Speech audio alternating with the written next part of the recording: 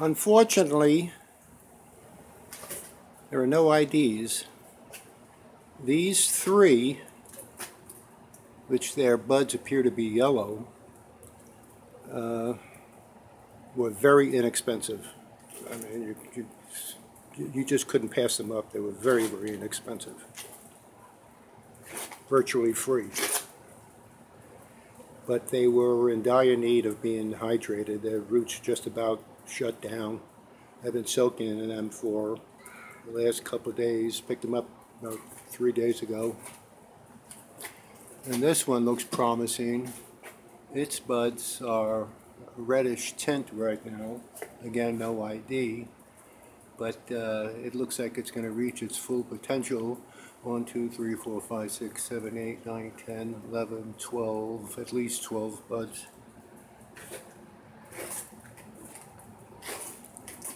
And I'm keeping the gram under protection.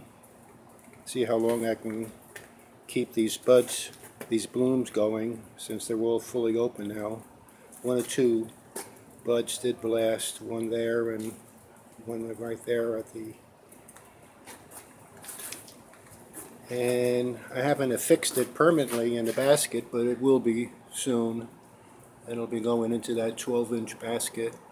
I have a 14-inch basket and an 18-inch basket, but that'll be too large for this.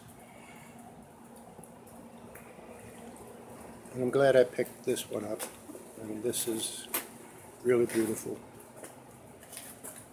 Those 3 spikes are just sturdy as can be. But like I say, unfortunately, no tags. There is a tag somewhere back in there. I left it on there, had some scribbling, and I can't figure out what it says.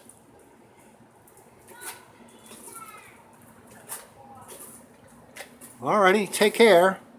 Ciao.